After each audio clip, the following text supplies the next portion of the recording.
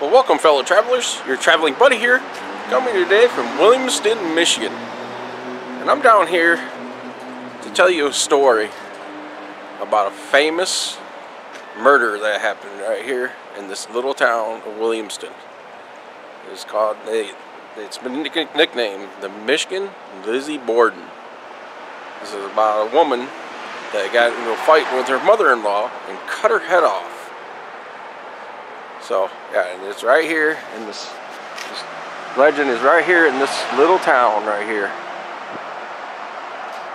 So it's a famous story. It's not real big. I mean, there is an author that actually wrote a book about this. I actually met him about a year ago, around Halloween time. So I figured while I'm here in Williamston, I'm going to do this. I found out where the home site used to be, and all that, and then we're gonna probably go to the cemetery and find some of the graves. So travel with me, will you? Well, like I said, this is the little town of Williamston, Michigan. I've been here before with their Christmas parade. It's a real old town. It's a real famous, as I said, but there's a big legend here about. It's not really well spoke of, but yeah, it's called the Michigan Lizzy Borden. So let's go find where this is at.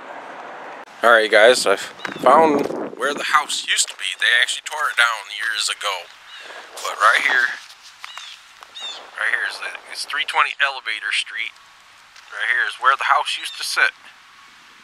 Actually, you see some, look where maybe the house used to sit right there. The story is that it was Alfred and Martha Haney.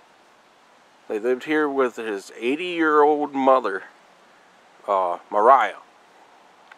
And Martha and Mariah never got along. They always argued on and off, on and off. Well, the story is one day they were arguing so much that Mariah pushed Martha out the door and locked the door. And she came back and she was pounding on the door, wanting back in the house. And Mariah would not let her in. And she grabbed an axe that was outside and chopped the door down, attacked her mother-in-law, and chopped her head off. And then placed her head on a platter, sat it on the kitchen table, and waited for her husband to come home for lunch. And that's when they found her. Yeah, it was like, and then she was taken to Lansing, actually, and put on trial at the Lansing courthouse, the old courthouse there. And then she was convicted of being insane, so they transferred her to Ionia County, I believe it was. It was like a mental institution there.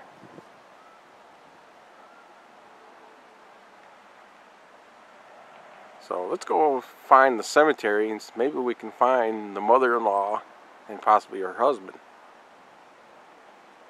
And maybe more. One other thing I should say, tell you about was the story that I heard from the author that I met was that you see these buildings over here. There was actually workers that used to work over here.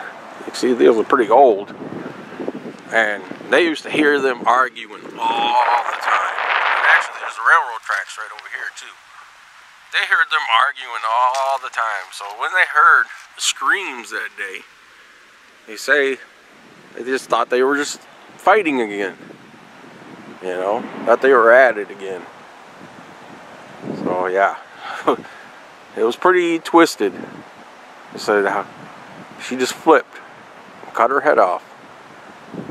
Now let's go over to the cemetery and see if we can't find where the graves are.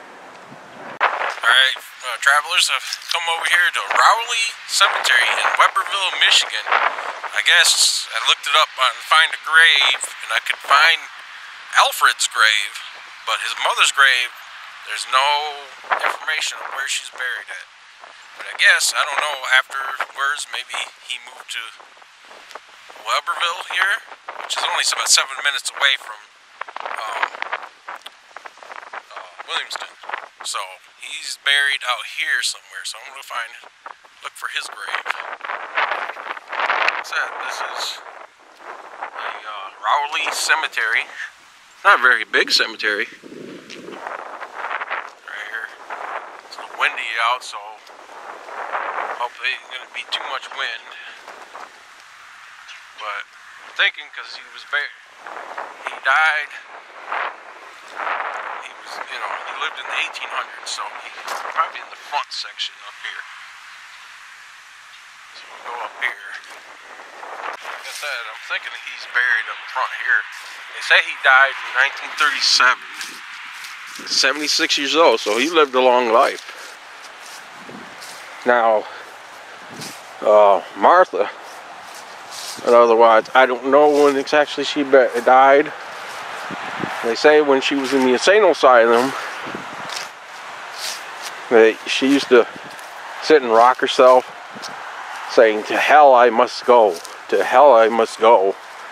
And eventually, I guess she caught tuberculosis and passed away. Now, she's not buried with him. I believe she's buried out in Ionia somewhere. And where, I don't know. Even the author, I asked the author if he knows where she's buried at. And he says, no, nobody knows exactly where she's buried at. Now, the only thing I can think of is they have a cemetery where, like, mental patients were buried, and possibly in an unmarked grave. So, yeah, we don't know where Martha is actually buried at. And obviously, we don't know where the mother is either. Don't know why. But he obviously is buried out here. I mean, I don't even know if he got remarried. He probably did. Probably got remarried. You know, that's probably why he moved out here. You know, to get away from all the scandal and everything. Who knows? I mean,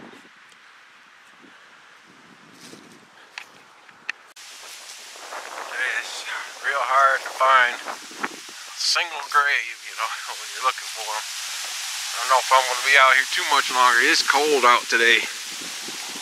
I almost think it's going to snow. I don't like saying that word, but it is cold. I mean, I ain't even got my gloves on.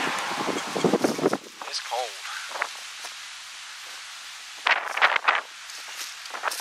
I don't know.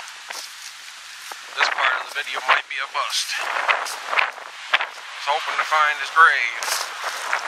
I'm not going to freeze my butt off. Find a single grave. I'm out here myself. Like I said, I met the author of he wrote a book about this, and he said his book is called "To Hell I Must Go." Put a link down to that if you want to look it up. It's on there. You can get it on Amazon and all that. He was an interesting guy. He told me some other stories that I might look up myself and try and find right in this area too. He was an ex-cop.